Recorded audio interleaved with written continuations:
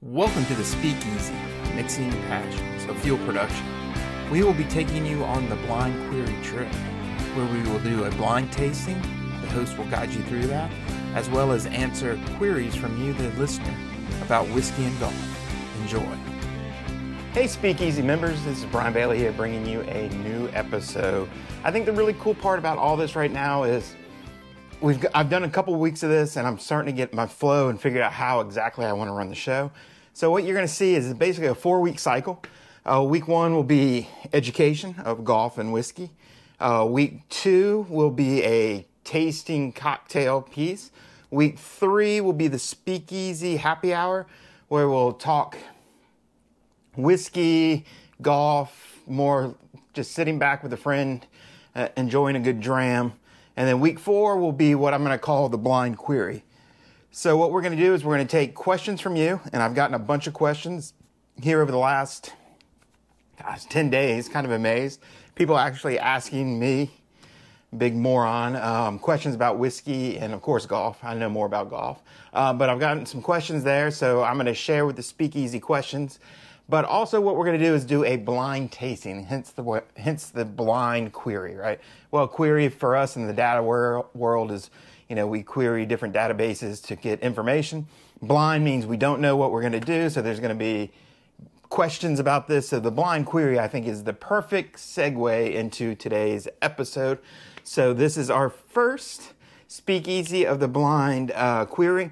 Coming up next month or next week, we're going to start diving into the main 5 and talk about how Irish whiskey is made, and then do basically an entire 4-episode run on Irish whiskey. Then we're going to go to Scotch, then we're going to go to American, bourbon, and then we're going to do Canadian, then we'll do Japanese. So right there, you're looking at about a 20-week cycle of information. So that's going to take us, what's that, 420, that's going to put us 5 months in. So that's going to put us into the winter months, which will be perfect.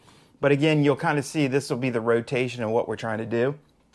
So without further ado, let's jump into the blind. So what we're going to do is we're going to pour a blind.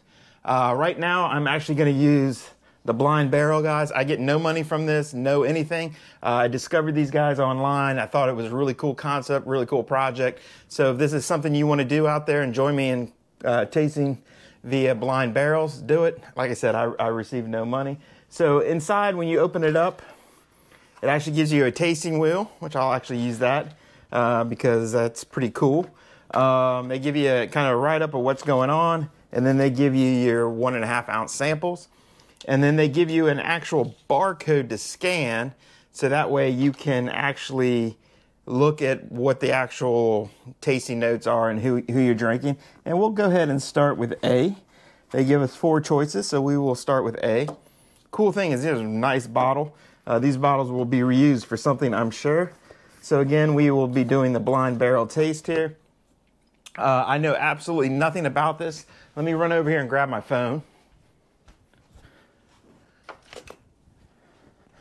So when we're ready to scan the barrel, we'll know exactly what's going on. Sorry about that. So we got Blind Barrel here. We got A. That's all I know. So let's dive in here and open it up. It smells sweet. So for all you that have been following and been doing whiskeys for a while, when we smell sweet, who do we immediately think of? I'm not going to tell you, but I definitely have an idea in my head immediately, right? They do a lot of craft distillery, so a lot of smaller state, not the big boys. So the really cool thing is I'm not going to get the manufacturer. And with blind tasting, I'm nowhere near that good anyways. But what I'm going to try to do is see if I can sneak a little proof, try to figure out how strong the alcohol count is. I'm going to try to get the main genre. Is it a malt, single malt? Is it a peaty blend? Is it a bourbon? Is it a Canadian? Is it a Japanese? Or, is it a rye? Is it a, kind of that path? See how good I'm at that and see if I can get some tasting notes. So what we're going to do is I'm going to take the smell and then I'm going to answer my first 3 questions. We're going to taste and do finish, talk about that, and then we'll answer my next 3 questions on golf. And then wrap the show up with maybe some rapid fire questions, some smaller, more fun ones I've gotten as well. So via the nose, I get sweet. And I also get kind of a brown sugar note. But I'm also getting fruit, like dark fruit. So I'm getting sugar, brown sugar, sweet, and a dark fruit. So in my head, what am I anticipating? I'm anticipating a bourbon or an American whiskey, depending on how it was finished. With American whiskeys, I'm thinking probably a finished barrel of some sort because I'm getting strong fruit notes. So really strong dark fruit. So that's making me thinking like a finished in a sherry or a port kind of thing. But it smells really good. All right, I'm going to lie. I'm going to take a little sip.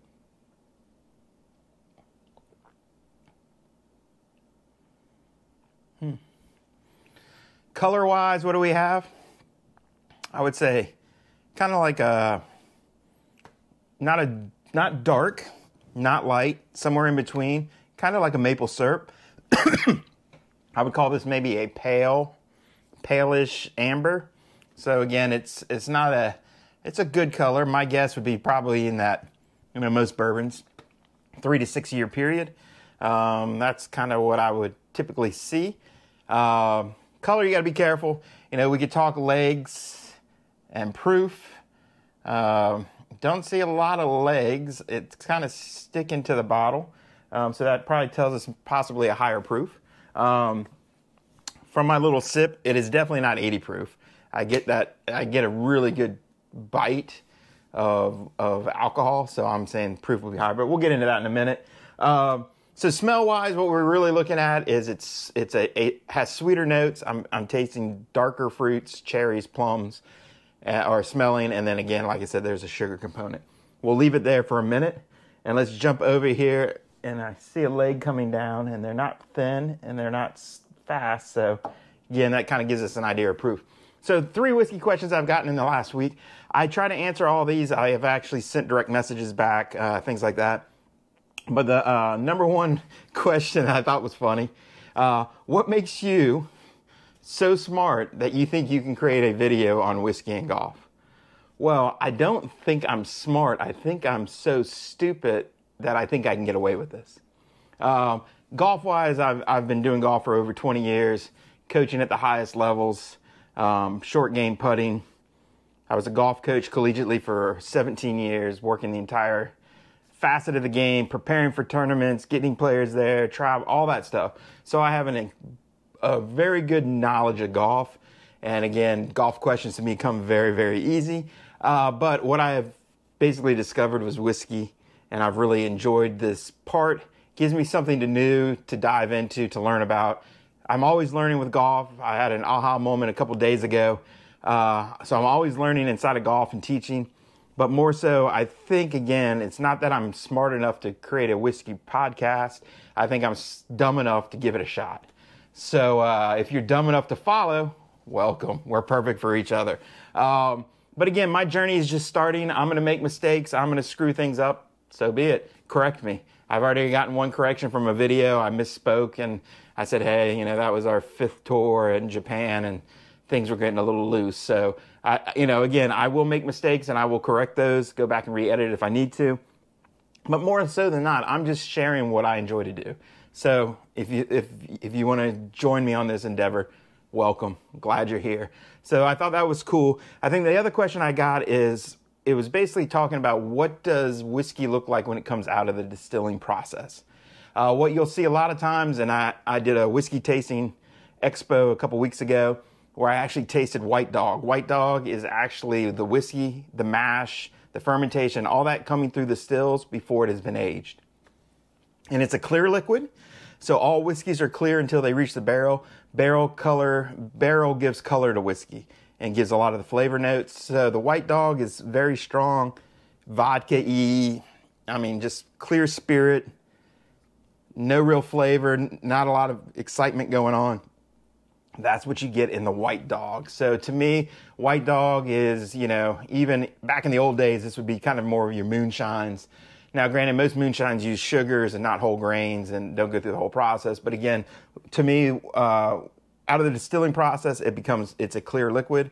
It tends to be much more vodka-y taste, much more, again, you taste the alcohol and you can taste some of the sweetness from the corn or whatever the mash is, the rye, but more than not, it's just a white, clear, vodka-y type thing. So like I said, this color right here comes due to the aging in the barrel process. Last question is, best way for you to be able to sample flavors? Whiskey bars, airplane bottles, bars, and just bars in general. These guys at the Blind Barrel, I think is really cool. There's a bunch of companies that do it online. I don't know anything about them. I took a wing and a prayer on this group, and it seems to work really. I kind of like what their concept is. There's tons of ways to have a friend that has a whiskey collection. You bring a bottle over, they share theirs, you share, you taste, you talk, and you learn that way. So again, the best way to start learning about whiskeys and trying different whiskeys is go taste whiskeys. That's what we do, right? So those are my first 3 main questions, and yes, I hope those were entertaining enough in their own mind. So I got my tasting wheel here the tasting chart that they actually gave you, and I will post my review on this online as well. So again, I'm going to take another, same smells.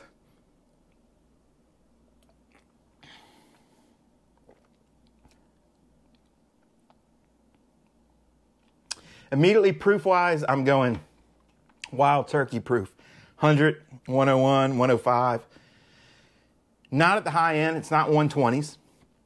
It's not that much alcohol bite, but it is not an 80 Irish triple distilled. It does have some alcohol flavor. Sorry. Woo. Nice. I do get vanilla, and I get an oaky taste. I also get sweet right out the gate. We know it's a bourbon or an American whiskey of some sort, but I'm definitely getting sweet out the gate. Maple syrup, brown sugar-ish, turns right into vanilla and oak finish. And I start to get a little of that clovey, dark baking stuff at the end, right? So I don't know what that is. I would actually say maybe cherries, maybe cinnamon and clove at the back end. Let's take one more little sip here.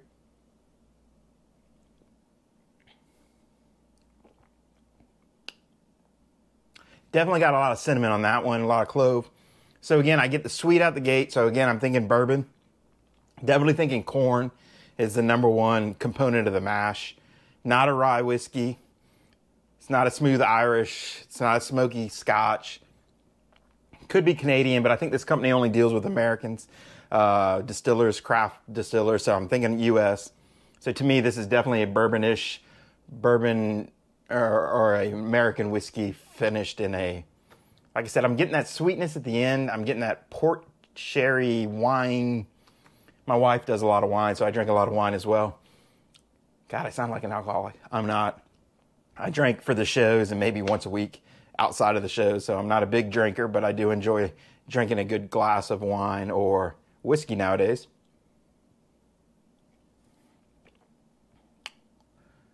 Nice. Definitely. So out the gate, we smelled sweet. We smelled brown sugar. I got a little bit of dark fruit, cherry, plum. Tasting it, still get the syrupy. I get less brown sugar, more like a maple syrup. Goes into vanilla, oak. I can definitely get the oak flavor. So again, I'm thinking this is probably aged anywhere from 3 to 6 years just because I'm getting some oak to it. And I get some baking spices at the end. We'll talk about the finish after we go 3 questions on golf, right? So one of the questions I get all the time, and I actually got it through the speakeasy. They're learning about whiskey as well, but they asked me, as a young coach, what advice would you give me? I've shared a bunch of stuff on this inside of Fuel, which is our video platform for golf. So if you're a whiskey drinker and you love golf, you need to go to Fuel, videos.mygameforge.com. Fabulous videos on everything about golf and performance. So if you are a golfer, if you want to go down the same pathway in golf as we're doing here with whiskey as well, I encourage you to jump that, and all the speakeasy videos will be in there as well. But my advice to a young coach is just to learn.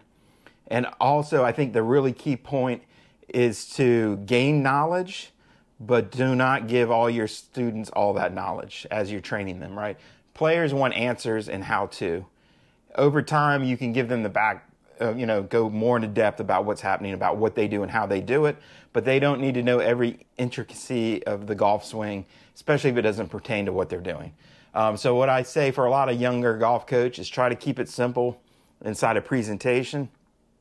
Also, I think the number one issue is most coaches don't address concept issues. So if a player believes something's going to happen, or if they do this, this happens, or this, there's a concept, right? Let's just say putting on fast greens. Some people think, well, I need to get really short with my putting stroke and accelerate to be able to navigate very fast putting greens. The data shows it's the opposite. It's getting longer, slower. So the concept is wrong. So even though I train them to do a certain thing, if they think this is what has to happen and they're going to go apply that, and so everything we've trained and worked on to get better for certain situations, they might blow up just because they think that the concept is wrong, or their understanding of a concept is incorrect. Again, a lot of players think, to be able to hit the ball far, that they have to lean way back behind the ball and try to launch it high. That's not true. Again, if you move the club correctly and on the downswing, you lay the club off a little bit and you kind of hit a sweeping motion into it, you don't need to be all your weight on your back line. So that's a concept issue. They think I need to be on my back leg to hit it high. That's not true. You just need to move positions correctly. So to me as a coach, the number one thing you need to do before you move into any swing change or advancing them into different areas is make sure their concepts are right. And 1B would be performance. Understand where they are, what their numbers look like, and what the next level looks like. Again, we do a really bad job in golf. Well, I want to break 100. Well, what does that mean? Well, what that really means is you have 40 putts to the green and you have 59 shots to the green, right? You have 40 shots on the putting green and you have 59 shots to the green. You break 100. How are we going to do that? If you think of it that way, breaking 100 is actually pretty simple. Maybe it's just hitting a bunch of 7-irons all day. Maybe it's, doing things a little bit differently so you don't introduce penalties and craziness. So again, if they don't understand those performance goals, which are also concepts, then it gets a little harder to judge and become a better coach. So to me, performance first, always understand that, but the concepts behind all those components are really important. Fastest way to shoot even par. It's very simple. If you want to shoot even par, if you're listening to this, you have to hit at least 12 greens in regulation. You have to hit half of those inside of 20 feet, and then you have to make half of those for birdie. So that gives you 3 birdies. So we hit 12 greens, we miss 6. Of that, we've got to scramble 50%. So of the 6 greens we missed, we got to get up and down 3 of the times. 3 birdies, 3 bogeys, what does that equal? Even. Assuming nothing crazy, that's how we shoot even. That's the bare bones of how to shoot even par. So the question is, if you're a player at home and you're shooting 78, my goal is to shoot 72, how many greens do you hit? How often do you hit it within 20 feet? How many of those do you make? Opportunities, conversions. You need to think about that. If you don't know, go to GameForge, www.mygameforge.com, and you will actually see how that you can accomplish that, right? Also, let's say maybe you're hitting greens, you're hitting birdies, but you're walking away with 6 bogeys.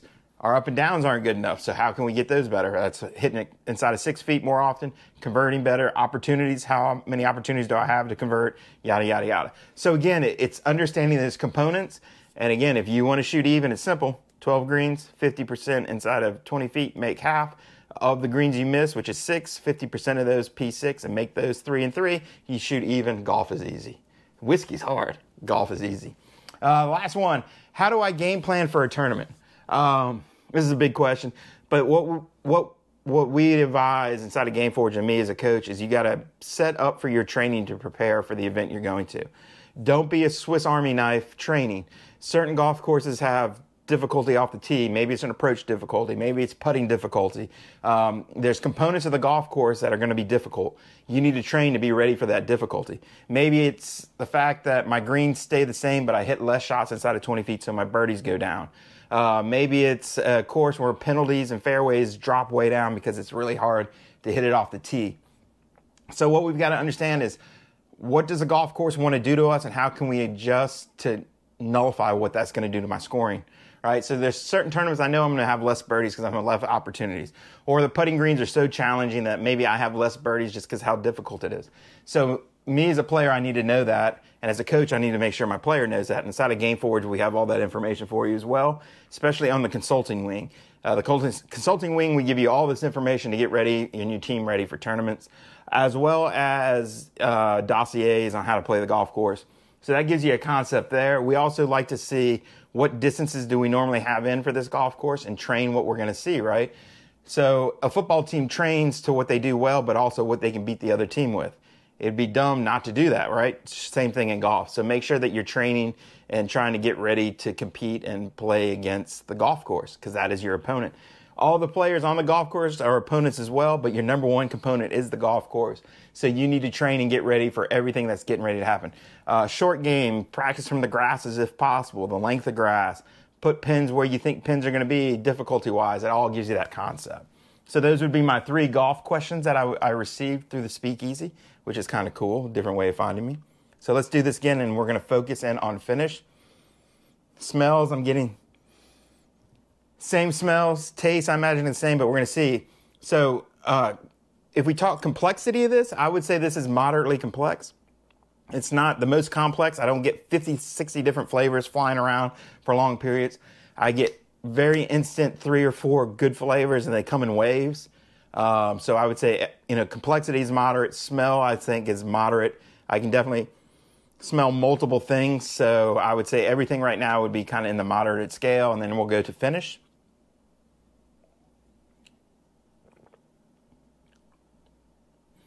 The cool thing about the finish is I get that alcohol bite. I'm curious to get the proof. I'm thinking 100. Bites at me here a little bit there. But the cool part is I get that dry hit, and then it miles out. Mouth gets dry. So it's a drier finish. I would say a strong alcohol bite, then it miles. But it actually sits on the tongue for a little bit. So it's kind of, it's kind of interesting. It's not completely dry my mouth out. My tongue is still coated.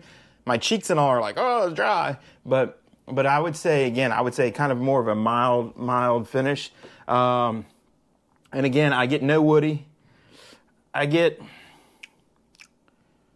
a little bit of rye bite.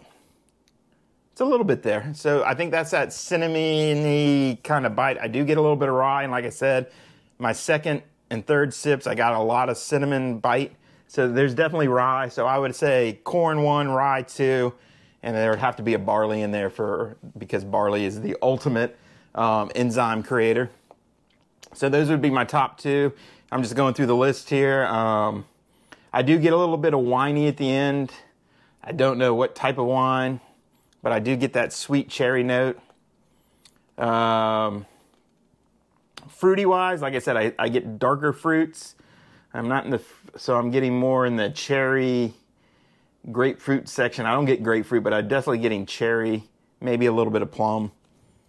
But, that's kind of what I would derive from the actual tasting wheel. Oops. But the cool part, again, I'm looking at legs, and they're there, and they're not super thick, but they're not super fast either. So, I don't know. Let's see if I don't know if you can see that. But that actually shows you kind of some of the legs there, the long, skinny legs. But again, to me, I actually really enjoy this. I'm getting wild turkey-ish in a wine barrel. I don't know if I'm right. I'm probably wrong. But that would be my tasting guess. So let's actually look here. Let's do a quick fire questions as I'm actually looking this up. Number 1 question is, what is my newest whiskeys I've added to my tasting, or inside of my barrel here? I added Angel's Trace Rye and Angel Trace Bourbon, our finished bourbon. I was able to find those. Yes, I am 21. I was able to find those on my family vacation. The actual liquor store at this small town in Virginia where I had a great selection, a much better selection than here in Charlottesville where I normally go. So my new favorite hobby, I guess, when I travel is I'm going to go check out all the other liquor stores, see what they have in mind. Also, I thought this was a cool question. This will be the last one. Do you belong to a golf course? Are you a member? Yes, I belong to Green Hills Golf Course in Standardsville, and I teach at a Birdwood Golf Course. And so basically they said, from your home course, what whiskey would you say your course reminds you of? kind of interesting question. Well, to me, Green Hills is more traditional. So I'm going to go with more of a traditional whiskey. The golf course, I think, is straight in front of you and fair. Can be difficult with the rough and the way that they grow it. But to me, it's a very smooth, easygoing golf course. Easier to score on than a lot. But a course that can jump up and bite you if you make mistakes. So I'm going to go an Irish whiskey. I'll go Green Spot, single malt. So the cool thing about every time I drink Green Spot is it's a little spicy, it's a little bold for the Irish, but it is smooth. It's straight in front of you. It's a great whiskey. You either love or hate Green Spot. I'm kind of in the middle. Some days I love it. Some days I'm like, I'm not so sure about this. But I would say Green Hills would remind me of that as well, because some days I play great. Some days I play poorly. So I think Green Spot would be a good whiskey for Green Hills. If I had to go American, it would definitely be bourbon, probably Wild Turkey, just because I like to drink Wild Turkey. All right, so let's jump in here. We actually did sample A. So let's see here. I'm going to put my reading glasses on. I'll snap shots of these and add this to the video. But this is actually called 3 Chord Perfectly Tuned Whiskey. It is a straight bourbon. Finished in Pinot Noir barrels. So I did get the wine flavor. That was cool. Proof, 99. So it's about 50% alcohol, 49.5. I could definitely taste that little bit of alcohol. And again, I can see the film on the glass. So I knew there was a higher alcohol count. Pretty cool. So let's learn a little bit about 3 Chords Bourbon. They're based out of Chelsea, Michigan.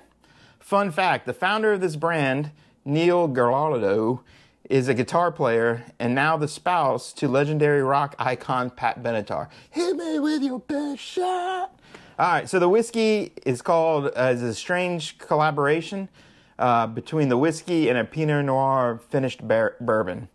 So that's kind of the cool piece of that. Proof is 99. Age statement 2 to 6. I figured it would be somewhere in there. Mash bill, corn number 1. There was the sweet, 75%, 21% rye. I got the cinnamon bite.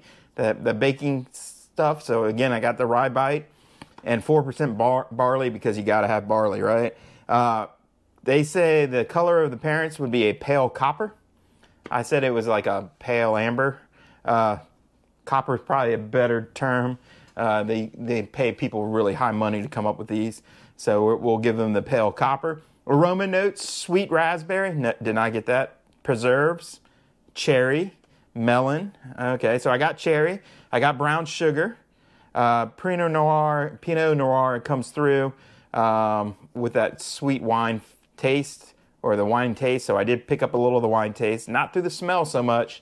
I did get the cherry and the sugar, but I didn't get the wine through that. Tasting notes, maple, peanuts, strawberry, toffee, vanilla, oak, wafer, and clove. I got more cinnamon than clove, but I could see that. I got the maple syrup, the sweet out the gate. Definitely got the vanilla. He says vanilla wafer, but vanilla from the oaky barrel. I definitely got that. Finish, they say, is mild, mildly dry. Definitely dry. I would go higher than mildly dry. Front and top palate, coffee, toasted wood, and ripe plum. So they get the plum in the finish. I get a little bit of cinnamon from the rye, but I definitely get that dryness from the alcohol. This is what so let's go to the distillery story. Just 3 chord progression is the root of the blues music and the core of the 3 chord bourbon. A whiskey infused with a harmony of rich taste, well-balanced spirits is complex. Handcrafted bourbon is steeped with tradition, yet revolutionary, using its proprietary blend and process for whiskeys. So again, that kind of gives you an idea. A quote from their founder. One night as I was sipping bourbon in my studio with friends, the conversation naturally turned to music, sound, and composition. We began to wonder how blending these tones of various whiskeys together could create a unique harmony of flavor. We knew bourbon's role in American music and American dream. We also knew we loved it. We knew that the blues and the 3 chord progressions were the blank score, and so we composed our own masterpiece with truth, heart, and integrity. That is the company. Blind Barrel gives you an idea as well. So sample A, again, is called 3 chord, and I'll snap a screenshot of that and pass that. Would I recommend this? Yes, I think it's pretty good. And I think this is what you're going to start to learn as your whiskey progression. The big boys are great, definitely a great place to start, but there are a ton of craft distillers out there, smaller whiskey makers, especially inside of the United States. We got a couple thousand of them now. So there's tons of distilleries out there, and I know inside of the state of Virginia, the Speakeasy is going to hit the road soon and start to take you to some of these. But again, so to me, for my first blind, I thought it was pretty good for, Neanderthal Golf Coach. I got the proof-ish. I got some of the flavor notes. Definitely got the corn and the rye in the mix. And again, I've only been tasting now for a year and a half or so, so it doesn't take long to start pulling these notes out. Would I ever come up with 3-chord? Gosh, no. Never even heard of them until I just took that sip. But I will definitely look online and learn more and maybe order a bottle here in the coming weeks to, again, expand out the Speakeasy arsenal of whiskeys to try. But, so I'm going to kind of wrap this video up. Again, this was our Blind Query Show where we talk blind tasting, queries of golf and questions from you, and again, just share our love of whiskey. So if you have any questions, definitely send them to me you can send it via email, brian@mygameforge.com. You can send it through DM through the Speakeasy.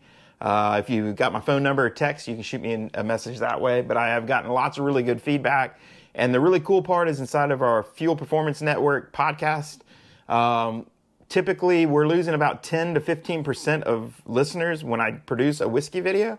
So the whiskey videos are actually highly listened to. So we will continue to push those out there. I encourage you to find us on the Speakeasy Mixing Passions. So I've kicked this off as its own podcast where you'll get everything. Most of it will show up in the Fuel Performance Network, but go ahead and like us over there. And if you can give us a 5-star so other people can start to pick this up. Again, mixing passions of golf and whiskey together. So thank you again. As always, keep moving forward and onward, and until our next whiskey, my friend. Have a good day.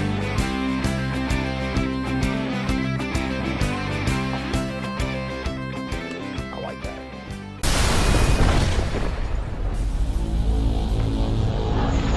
This has been a Fuel production.